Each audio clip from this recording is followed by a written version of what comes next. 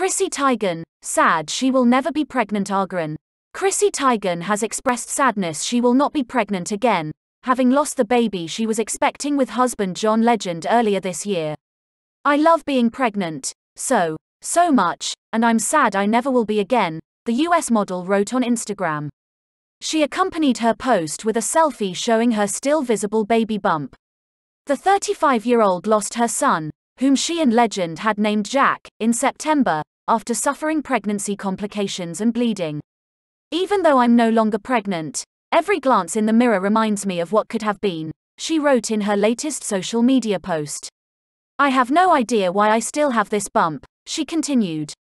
"But I'm proud of where this entire journey took my body and mind in other ways." Her Grammy-winning husband, with whom she has 2 children, responded to her post by posting 5 heart emojis. Teigen, who is also a TV presenter, documented her pregnancy and subsequent stillbirth in a series of moving posts. After losing her baby, she told her followers she and her husband were in the kind of deep pain you only hear about. In October, she addressed the criticism she faced for posting photos of her and Legend mourning their loss in hospital.